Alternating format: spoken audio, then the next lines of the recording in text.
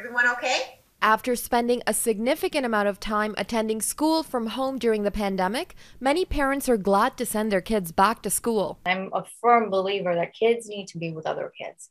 That's how they learn. That's their social environment. And they need to be with teachers. Gauri Prasad is mom to 4-year-old Kyra, who attends junior kindergarten in Toronto. It's still nerve-wracking. It's so conflicted at this point because she needs that environment. She comes back home with a slight sniffle. I'm like, oh my God, what happened? What did she touch? What did she not do? The situation is also complicated for Prasad because she often has to interact closely with others at work. Go onto a set and come back home and, how much can I hug her? Should I hug her at all? A national study by University of Saskatchewan finds 70% of Canadians are concerned about the spread of COVID-19 in classrooms. Almost half of people saying, I'm very concerned that my child may get very sick or get hospitalized. Researcher Jessica McCutcheon says a majority of Canadians are in favor of masks. Around 80% wanting to see masks, school children and staff. The study also finds people on the prairies and in Ontario are less confident in other parents following safety guidelines. I'd be naive to think no one's going to come to school with those symptoms.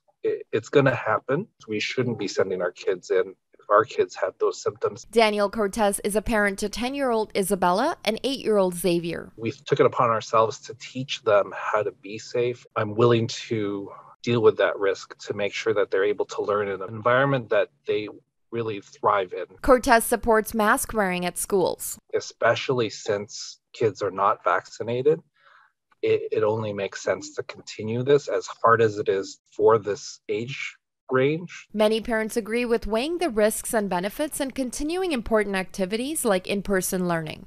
Sharmeen Somani, Global News.